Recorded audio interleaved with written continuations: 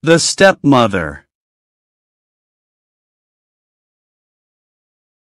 Marrying a man who already has children makes you a stepmother, a difficult part to play in a family.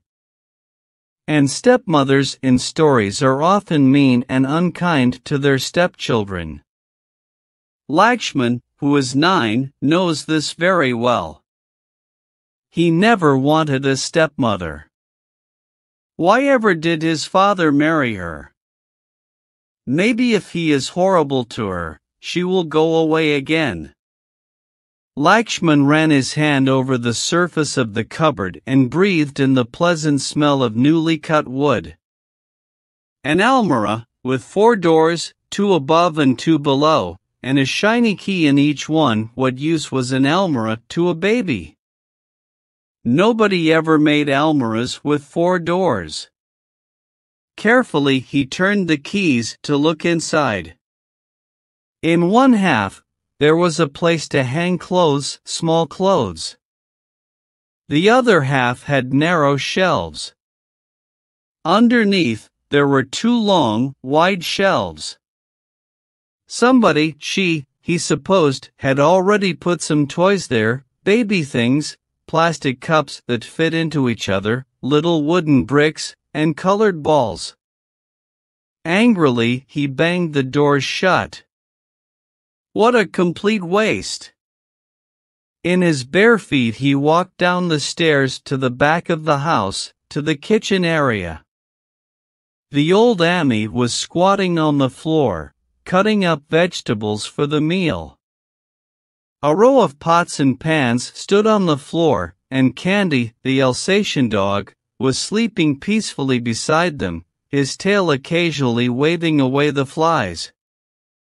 Both Lakshman and the Ammi knew this was against the rules the new woman had made after she took control of the house.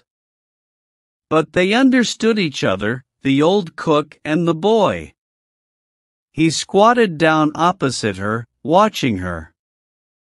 Although he was 9, he was small for his age, small, but strong.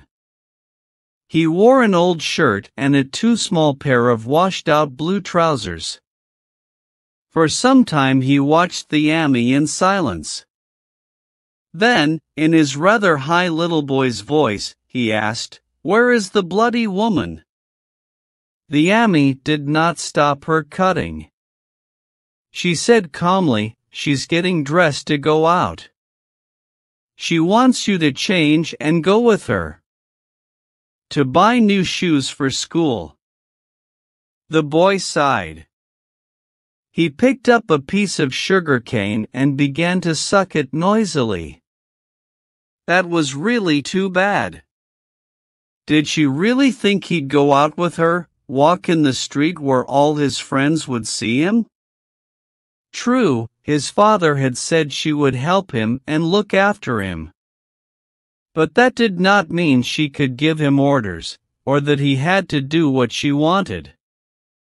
Why, he wouldn't go with her for anything, not even if she offered him a bicycle. Lakshman had been saving for a bicycle for some time. His weekly money from his father, gifts from aunts and uncles and grandparents, all this was carefully saved. In fact, Lakshman lived for the day when there would be enough for that bicycle. But dislike of his stepmother was so great that he could not even imagine himself accepting a bicycle from her. He bit off a piece of sugar cane and said crossly, "I am not going out with her to buy a pair of shoes." It was hot in the kitchen. The Ammi lifted a corner of the cotton cloth she was wearing wrapped round her like a skirt, and wiped the sweat from her face and neck. At that moment Lakshman's stepmother appeared in the doorway. Her eyes took in the scene and narrowed angrily. She raised her voice and said, "Ammi, I have told you again and again not to cut vegetables on the floor," and then to Lakshman, "Lakshman, go and change your clothes. I want to take you out to buy a pair of shoes." neither Amy nor the child moved. The Amy began to cut vegetables again, with great concentration. Lakshman looked quickly at his stepmother. The she-devil. Whatever had made his father marry her? He said, Amy doesn't understand English. And I don't want to go out. You buy the shoes for me. The woman straightened her back and looked down at him. If Amy doesn't understand English, why don't you tell her in Sinhalese? And you say you won't come out with me. Well, I can't buy a pair of shoes unless you try them on. So please get ready. Quickly now. He turned to the Amy and said in Sinhalese, that bloody woman says not to cut vegetables on the floor. Very slowly and heavily the Amy got up from where she was squatting. She picked up the vegetables and threw them on the kitchen table. Then she said to the child, tell her I can't work for her. Also, I am not well. I have to go home. Lakshman repeated in English exactly what the old cook had said. The tall one looked from the child to the old woman a little helplessly, then shrugged her shoulders. If she is not feeling well, she must go home and get better. Meanwhile, you get ready. I am waiting. He stepped right in front of his stepmother. He had to bend his head far back in order to see her face. He collected the spit in his mouth, then walked slowly and deliberately to the corner of the kitchen where there was a space for washing vegetables, and spat. Spitting was the best way to drive away evil things. Then he said, But I told you. I am not coming. She took a deep breath. All right. If you are not coming, I am not buying the shoes. She turned and walked towards the front door. Lakshman ran after her and shouted so that it echoed down the road, if you don't buy those shoes, I'll tell all the neighbors and relations what a mean, hateful, horrible stepmother you are. She didn't even turn her head. All she said was, you tell them whatever you like, Lakshman. But if you want a pair of shoes, you've got to come and try them on. Or else, no shoes. He watched her drive off. He was very angry, not because he needed the shoes so badly, but because he felt she had won this particular argument. He could hear the men servants talking and laughing loudly in the kitchen with the Amy, who was packing her things. They were talking about his stepmother. And suddenly a cold fury rose in him. Why had she come here and upset things, when everything was running so smoothly before? And now the Amy was leaving. Upstairs the baby began to cry. That was another thing, her baby. All that fuss and bother about him, you would think nobody had ever had a baby before. And all that nonsense about keeping him clean and not touching him with dirty fingers. And almirahs. Almirahs were bought for brides when they got married, to take to their new husband's house, to keep their saris and jewelry safe. And then he had an idea. Thoughtfully he climbed back up the stairs.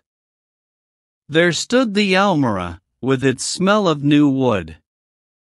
Without hesitating he opened the two bottom doors, which he could easily reach because they were at his height. He took hold of one door and forced it back further and further until the wood broke and the door fell to the ground with a loud crash. The second door soon followed the first. To reach the upper two doors, he got a chair and climbed on it. It was more difficult this time, but he pushed as hard as he could, until the third door landed on the ground with an even bigger crash. He waited for a moment to see whether anyone would come to investigate, but he wasn't really worried. The servants, couldn't stop him. Wasn't he the young master? Anyway, they wouldn't want to stop him. Not at all. They'd be delighted with the trouble he was causing the new woman. He smiled nastily. Wouldn't she be wild? He imagined her return. This time, she'd really get mad. She'd hit him and scream at him, and then his father would get rid of her, once and for all. With this happy thought he turned back to the almirah, and finally managed to break the fourth door off. Carefully he replaced the chair, and left the broken doors where they had fallen. Then he decided to play a game in his room. There would be enough time to hide when he heard the car. She was coming up the stairs. Lakshman was lying flat on the floor of his room, looking through the narrow space under his door. He could hear the changing sound of her footsteps as she came higher and higher, and he held his breath when she finally stopped. She stopped for quite some time. Then she called, not him, but the servant. She asked, "Who has done this, Samapala?" Samapala, who had not seen the broken almirah before, gasped and said, "I don't know."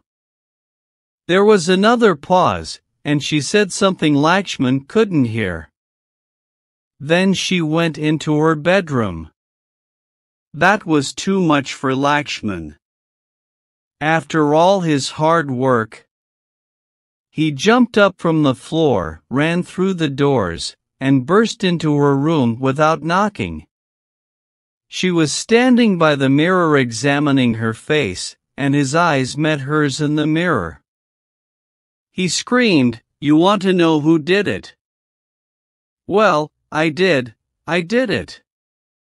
His face was red under the brown skin, and his eyes very black, shining with the light of battle. His arms hung by his sides, his hands tightly closed. She turned slowly. "You did it, Lakshman? You?" She looked down at him from her great height. Her fingers were playing with the household keys she was holding. "That's really too bad, Lakshman. Breaking the baby's cupboard. We had to pay a lot of money for it." He almost laughed. The stupid woman. What was the point in breaking something cheap? He waited for her fury to break, preparing himself for the punishment, looking forward to it almost with pleasure. But it didn't come. She just stood there and looked at him calmly. Then she said, "That's really too bad, Lakshman. I thought you were a sensible sort of boy." She sighed. "So now we have to ask the workmen to repair the damage. Quite an unnecessary bother and cost." She walked towards the baby's room. Lakshman had a terrible feeling of disappointment, worse than he had ever experienced before. Wildly he ran after her and asked urgently, "But aren't you going to punish me?" "Punish you?" She appeared surprised. "Punish you? Oh, no. There's no point in that. Because that's what you want, isn't it?" She looked him straight in the eye. "No, Lakshman. I am not going to punish you. Only. She hesitated for a moment. About the repairs. You are going to pay for them, Lakshman. Out of your bicycle money. That's fair, don't you think? She opened the door of the baby's room, walked through, and firmly shut it behind her. Lakshman stared at the closed door. The sun was shining outside, and little gold bits of dust were dancing in the sunlight. The blood had left his face, and he stood there, wide-eyed and silent. Then he walked out of her room, past the 4 broken almirah doors on the floor, and down the stairs. His head was bent as he went slowly down, his old shirt hanging out over the 2 small blue trousers. He heard the door of the baby's room opening.